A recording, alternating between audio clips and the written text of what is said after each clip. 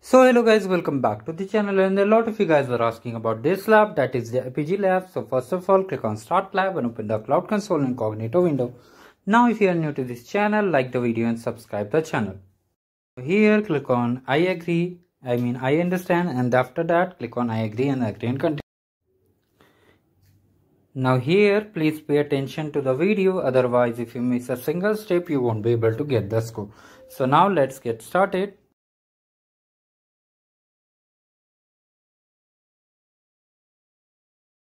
Now come back to the lab instruction, and from here open the Apigee UI. So right click on it, open in incognito window. Now it will take some time, so wait for it.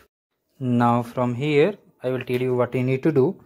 From here you have to select the project ID. So from the drop down select this one and the page will refresh itself. Now from here what you need to do, you have to click on the admin option. So currently we have to click on the admin option and just click on the overview. We have to create a staging environment. We will be creating one environment. I hope you understand. So click on new environment. From here copy the name, staging like this, copy carefully, make sure there is no any extra space or dot. Now paste it over here. Now just do one thing, click on create. After that, once the staging environment is created, we have to create a group. So what we need to do, once the staging environment is created, it's assigning. Wait for a few seconds and then click on new group. Now group will be staging group, so copy it like this and click on add. So finally we have created the environment and added a group. Now use this pencil icon, and from here you can see this is our group. You have to just add the staging environment in it. So once you have linked the staging environment in the staging group, you will get the score for task number 1. If you are unable to get the score, please wait for a few more seconds and retry again.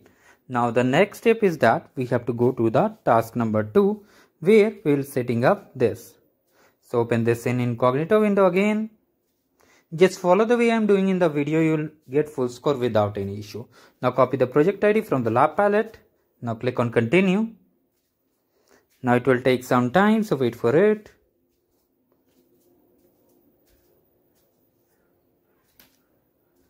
So now you have to click on this edit button. Now from here we have to set the enable internet access. Now for the subnet we have to select this API subnet. Now click on set access.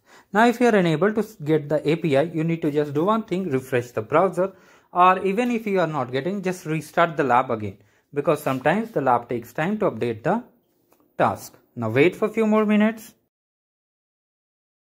So you have to wait until you get the continue button like this. So once you get, after 4 to 5 minutes or even less, click on continue and let's move to the next step.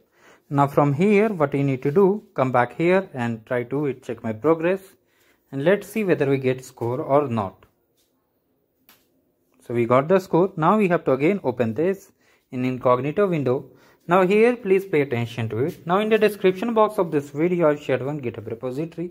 We will be using some part of this, and thanks my friend for developing it. Now here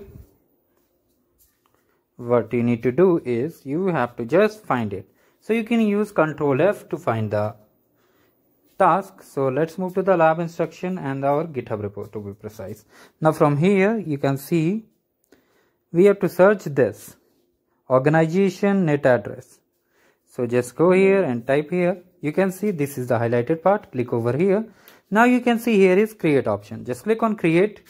Now the page will load, and here you will see one box. We have to do the next steps in the box only.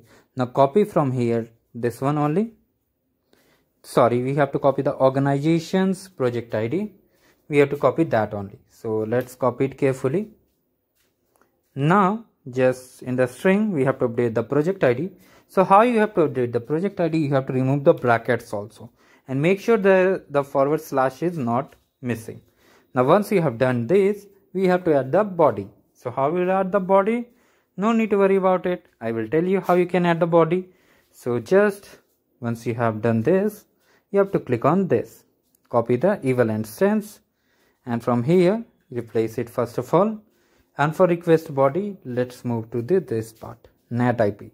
Copy it carefully. Now click on this button and in the inverted commas paste the name. Now click on execute. You may be prompted to sign in. Just sign in using your lab credentials. Do not use your personal credentials. Always use lab credentials for performing the labs.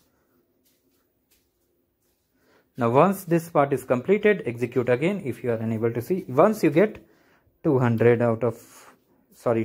you will get the score. Now what you need to do, we have to create it. So just go back again, and from here you can see in the overview it's saying activate. Sorry, we have to activate it. Now again for the string, copy this, paste over here, and from here update the project ID like we did. Remove the inverted curly brackets,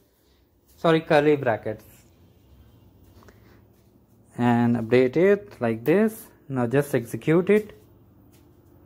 It's lagging a bit, so no need to worry about it. Just stay connected and you'll see this status. Now we are done with this part of this lab also. Now it will take some time to update the score because it's provisioning controlling. So now just wait. You can move to the next step also. No need to worry about it. Now you have to just create the cloud armor. So this is the documentation. If you want to read, you can read it. Now let's move to our dashboard console. And here on the search box type cloud armor, and you will see the first one, highlighted one. So let me show you which one we have to select. So you have to select this one, the cloud armor policies, and if you try to hit check my progress for previous tasks, you will get the score without any. So now here what you need to do is, once the cloud armor is open, click on create policies. And now for the name, come back to the lab instruction, copy the name from here like this, paste over here. Now what you need to do is just allow the default rule action. Once you have allowed, you have to go to the next step and then click on add a rule. So just click on add a rule, and for the rule you have to go back to the GitHub repo again like this, and from here what you need to do, copy this. Just paste over here like this, click on advanced mode and then paste over here. You have to just paste it. All things have been done. Now you have to just scroll down and then click on create. Make sure to cross verify all the details like I have done. Now after that you have to just click on create policy. It will take some time, so wait for it. So just create the policy.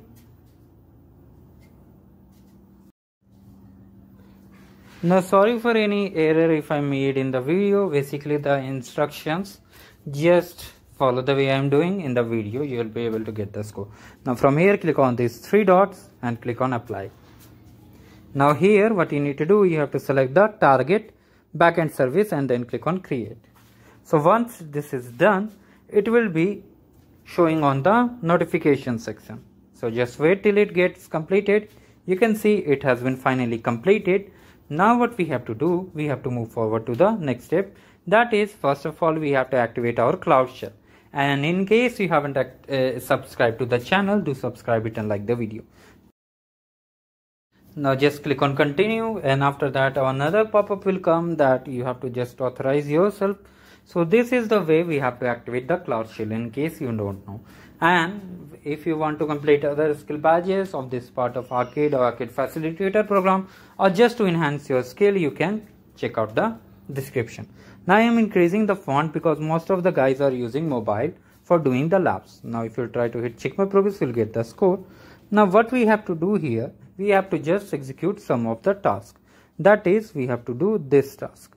So for that, first of all, echo the project. This one gives the project ID. Now you have to copy it. I have made it simpler. You have to just select all the commands. So how will select it? You need to do one thing. You can open your personal notepad and select all. Like this. Make sure it's from start to end. Now you got this output. For making it simpler, I have used wrap method. So you will be able to see full commands. So just you can paste over here. Now from export to here, just paste over here. Now it will take some time, so wait for it. So now this command may take 4 to 5 minutes and sometimes even more, so just wait for it. and once it's done, we'll be hitting check my progress for all the tasks, and we'll be done with this particular lab. So just wait, and you can see we got all the output after waiting for 4 to 5 minutes, and we are done with the lab, guys. Do check the score, and we are done.